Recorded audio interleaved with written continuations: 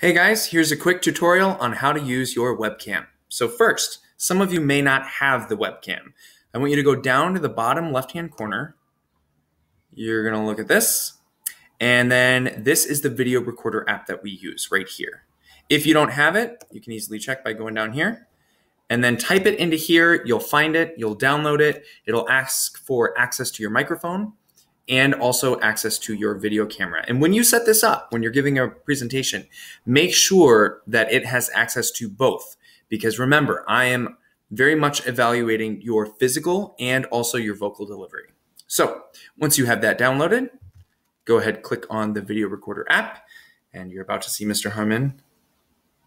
Hello, hello, there I am. Okay, so why do we use this app? Well, there are two reasons. First, it is incredibly helpful for you to see what's actually happening or not happening in your performance. This is the equivalent of your English teacher giving you comments, giving you the rubric, but also handing back your paper so that you can see where it is that you've made the mistakes or done well, where you're actually looking at the actual paper. When I've done this before and I haven't recorded presentations, you don't really remember what did or didn't happen, especially because it's pretty nerve-wracking to give a presentation. And some of you have kind of an out-of-body experience and you have no idea that you may or may not be doing certain things. So the other reason is that in the event that I say that something did or didn't happen, you're able to give me some evidence.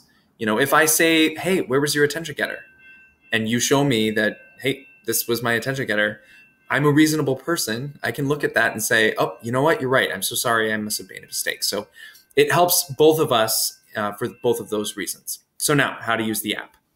All you do is click on this right here, this red button, record, and you're recording.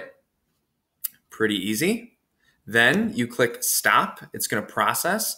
Our longer presentations, it's going to take longer to process. Record. I'm going to pause that there. Now, here's the really, really important part. You must hit save. If you don't, you will never be able to access this again. So now it is in your Google Drive, which is great, but I want you to show it in folder once you make this happen. And there's the train going by, sorry. So now you have this. I want you to rename it, and you're gonna name it the performance or the presentation that we're doing. So like bag of 5 and your last name. So now when it comes to accessing this video again, you'll know what the heck it is. So make sure to rename that. So that is basically what you're going to be asked to do. And then you will have an activity where I ask you to evaluate for these different elements according to the rubric. And believe me, this will help you. So if you have any additional questions, let me know, and I'll be happy to help out. Thanks for watching.